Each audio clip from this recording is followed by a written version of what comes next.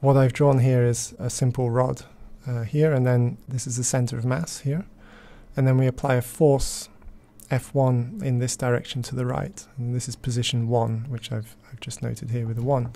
And so the acceleration of this point here is simply the force over the mass. Right, so I think that's fairly straightforward because we're applying this to the center of mass, and we can understand how the center of mass will move. If you consider, though, for example, applying a force here, so this force F2 is the same force as force F1 that was down here. I've just labeled it with a 2 instead of a 1, but the magnitude is the same. And so when we apply the force up here in this direction instead of in the middle, the acceleration of point 1 is still given by force here, F2, divided by the mass of the rod.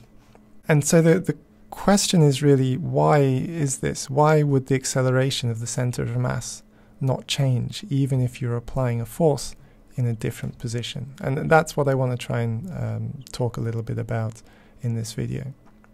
So let's go back to our original case. So we have the force in the center here. Let's add some additional forces. So in addition to the force in position 1, I want to add the same force in position 2 and the same force in position 3. And so if you calculate, well, what is the force in position 2? Well, you can call this as a sum of F1 plus F2 plus F3, so the forces in position 1, 2, and 3. Because forces 1 and 3 will cancel, and so then this sum will work out on the left and the right. Let me add some additional forces, now forces 4 and 5 on the bottom. And what I want to do is to balance these three forces. So we have the force in position 2, the force in position 3, and the force in position 5. And I double, if I take 2 times this force, remembering all the forces are equal, then the force in position 2 plus 2 times the force in position 3 plus the force in position 5 will all cancel out. So the net force on the system will be 0. And hopefully you can appreciate this because this is symmetrical about the center of mass, and this is pointing at the center of mass, just in the opposite direction. If we split this out, so instead of writing 2 times the force in position 3 here, I'll just split these into 2 couples. So we have the force in position 2 plus the force in position 3, and then add to this the force in position 3 and the force in position 5. And then as a next step, there are a couple of steps involved here, but it'll all make sense in the end. I want to highlight that, so this force position 3 and position 5, which are these here, they're equal and opposite to the net force produced by the force in position 1 plus the force in position 4.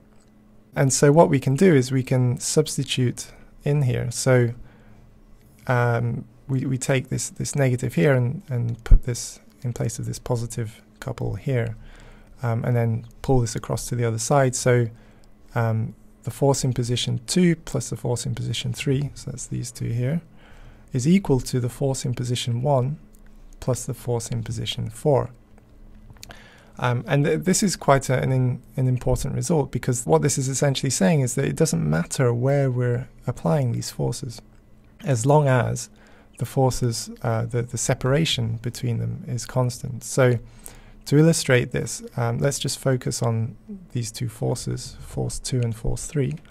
And what we've just found is that if we shift these, let's say we shift it down here, the net force on the system is not going to change.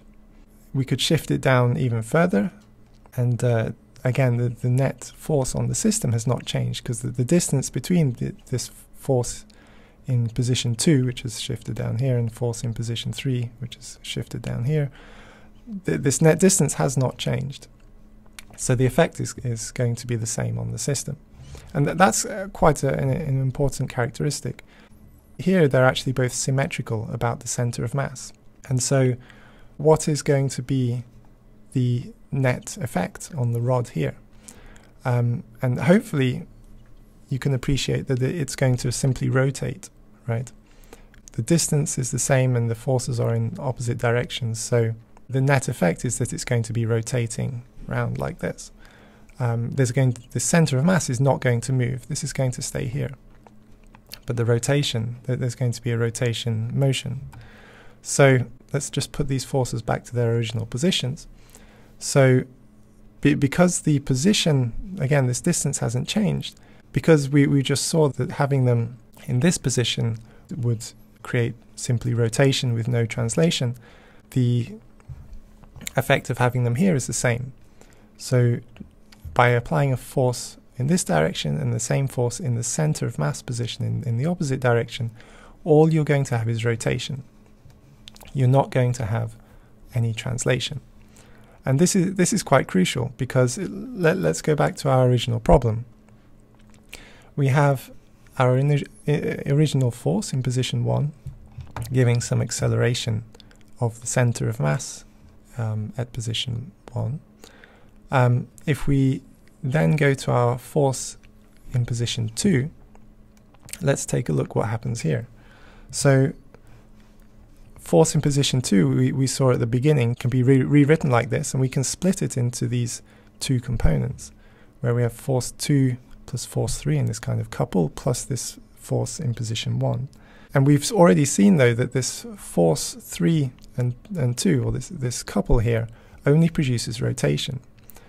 But when we're simply applying force 2, what will happen is that there is some rotation and also translation, right? Because there's not a force operating in the opposite direction through the center of mass, as we saw here, right? Here we had this force here, and so there was only rotation.